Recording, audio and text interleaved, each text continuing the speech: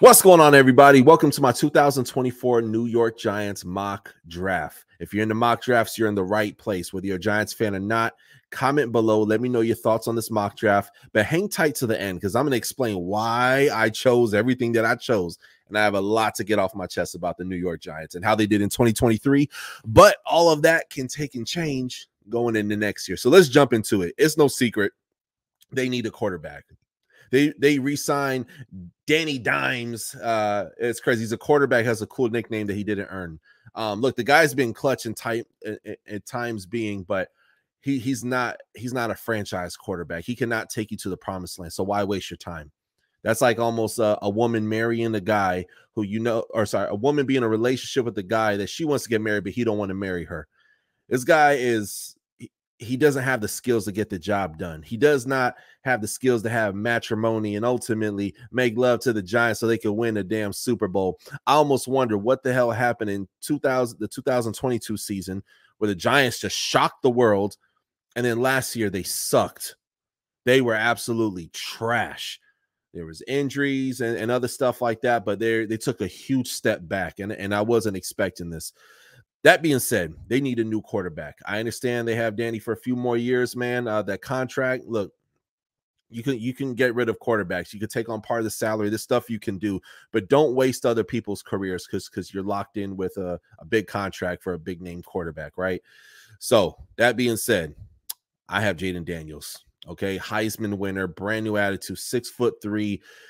This guy, he plays with all heart, accurate quarterback, can make plays with his legs, not afraid to push the ball down the damn field, man. He's a naturally accurate passer.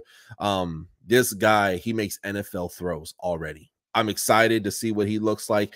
He may potentially be the #1 quarterback off the board, and we could be saying Caleb Williams is a Giant, right? There's stuff that could potentially happen, but we'll see what happens. This is definitely going to take and be interesting. I think when it comes to quarterbacks, the NFL Combine is ultimately what's going to decide, who's going to be top 3. I have it Caleb Williams, possibly Drake May, and then Jayden Daniels right after that, okay? Moving on, I have Cooper Beebe, offensive guard, Kansas State. This guy is arguably top 2, top 3, maybe even the #1 guard in this year's draft class. 6'4", 322 pounds. According to Scouting Report, Beebe is excellent pass protection thanks to a strong base and consistent, well-placed hands inside the chest of the defender's frame. His athleticism is good enough to routinely be featured on polls, and he effectively landmarks on the second layer of defenses. Although Beebe is not an elite athlete, his strength and activity level to become a very good NFL starter early in his career is definitely possible. That's by Ian Valentino. That's one of the scouting reports. So, yeah, man, you got to shore up that O-line, man, because anybody, even if they don't go quarterback and they go O-line, they need people to be healthy. There needs to be a running game. Not having an O-line affects everything. Ask the Miami Dolphins, okay? So you got to have a good offensive line, okay? Moving on, I went linebacker, Cedric Gray. Cedric Gray, check this out, y'all. He, in his college career, 340 tackles, 28 tackles for loss, 8 sacks, 5 interceptions, 12 pass breakups, 5 forced fumbles, and 5 fumble recoveries. This guy is everywhere. I don't know if there's any Dragon Ball Z fans in the house, but when the guys fight and they're teleporting, I think of that. This guy plays like a superhero in a movie. He's dope. It's very hard to find any knocks on him. Now, obviously, when the combine happens, this guy could potentially easily be a first-round pick. But right now in the mock drafts, he's fallen in a lot of round 2, maybe early round 3, but no later than round 2, this guy's going to be gone. So I have Cedric Gray going to the New York Giants. I think it's going to be a great pick. Then I have James Williams. Y'all, one of the best safeties in this year's draft. Let me tell you about James Williams. Y'all, he's 6'5", 218 pounds. Imagine if I'm showing my age a little bit here, but Patrick Willis used to play for the 49ers, now retired. Imagine if he was a safety and he's just hanging out in the back of the field, waiting for you to take and catch your little route to knock the brakes off of you, to hit you so hard you got to go on the sideline to catch your breath. That's James Williams, 6'5", 220 pounds. According to Ian Cummins, his scouting report says he's a force of destruction as a support defender, using his size and explosiveness to levy hard hits. And in coverage, he has enough fluidity and instincts to hold his own.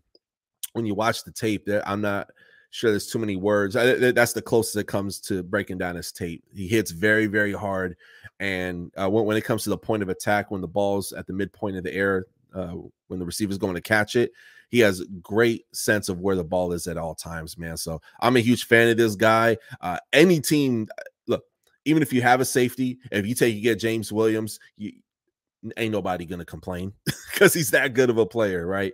So, yeah, I'm excited for him. I think he'd be great on the Giants, and he's going to, I went back-to-back defensive picks for pick 47 and pick 70 because they need to shore up their defense too. So I try to be as well-rounded as possible on for this mock draft. Moving on, I have wide receiver out of Arizona, Jacob Cowing.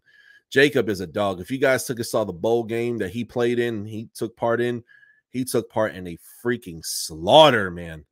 Jacob Cowing is all that in a bag of chips. Lots of touchdowns. He gets separation, super duper twitchy. He's the type of guy that, you can win with. And one thing I noticed when it came to the Giants, other than, the receiver they got in last year's draft, Hilton, I believe it was, he got separation, but the quarterback, they were not connecting. Him and Danny Dimes were not connecting like that, right? So I think having another receiver in there and then shoring up the O-line, and you want to beef up your receiver core to also take pressure off of other parts of the offense. So, man, I don't know. I think Jacob Cowing would be great.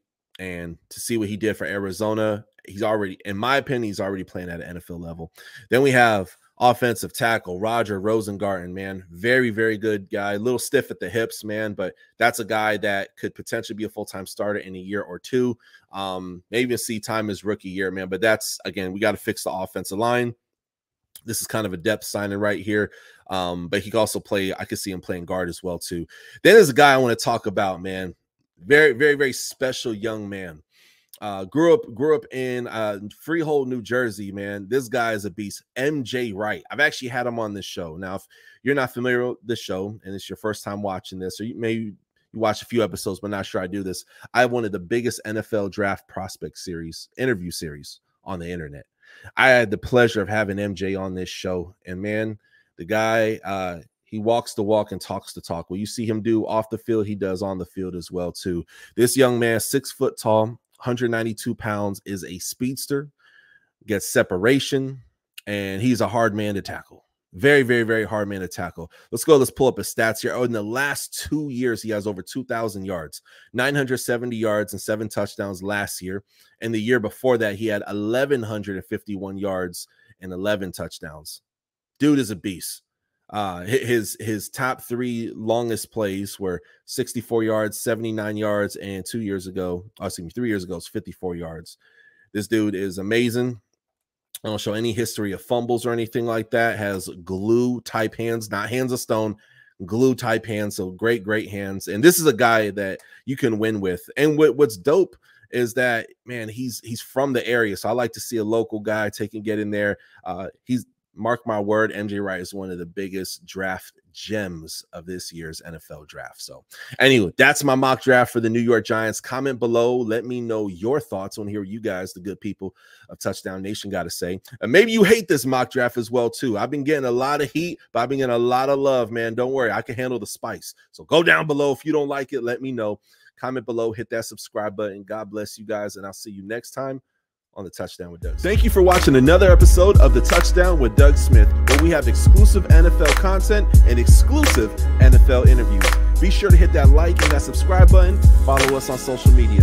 See you on the next one.